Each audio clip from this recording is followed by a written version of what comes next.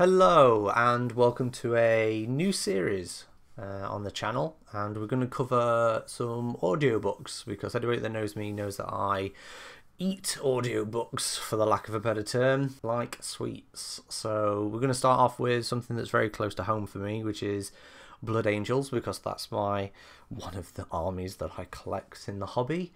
So we're going to look at the Herald of Sanguinius. So this is a audio drama from Black Library. Surprise, surprise. You can find it on Audible and you can find it on their main website, both for $3.99. So for 20 minutes, for £4, that's a good deal. It's a good shout. So what is this audio drama about? This is about Sanguinius, but specifically is told from the perspective of Commander Azkaellon, who's the leader of the Sanguinary Guard, and this is set during the time that Sanguinius has been appointed the Emperor of the Imperium Secundus. So from Azkaellon's point of view, he's been charged with funneling the attendees that would stand before Sanguinius for whatever reason that they need to speak to him, and that's usually to talk about where they should deploy, what's going to happen, trade agreements, etc, etc. So it's not all Space Marines, it's other denizens from the Imperium as a whole. But during this audio drama, you get to see other factions that want to speak to him for a number of reasons. There's an Iron Hands character that's in there that I don't personally recognise, but other people that read Horus Heresy stuff might know.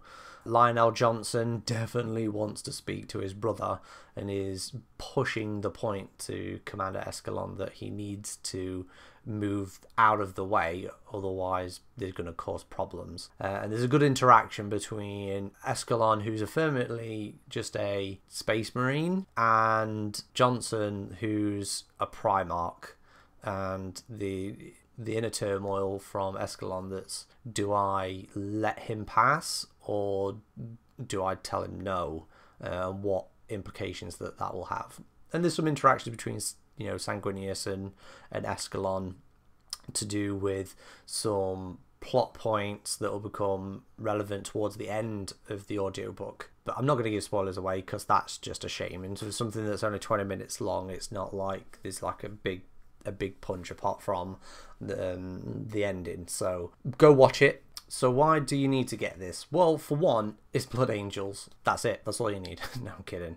It's 20 minutes long, so you can get this done on a bus trip, commuting to work, on a break, etc, etc. It's really digestible. The characters are great. The voiceover is fantastic. The plot is good. You get more out of it if you know the broader IP, as well, specifically if you know the broader information about Blood Angels and certain characters that remain redacted for the point of this video.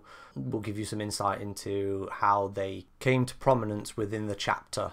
Go pick it up at Audible or from the Black Library website. Drop me a comment down below what you want to see in the future and what you thought of the Herald of Sanguinius. Now, this is me signing off, and I will see you in the next one. Peace.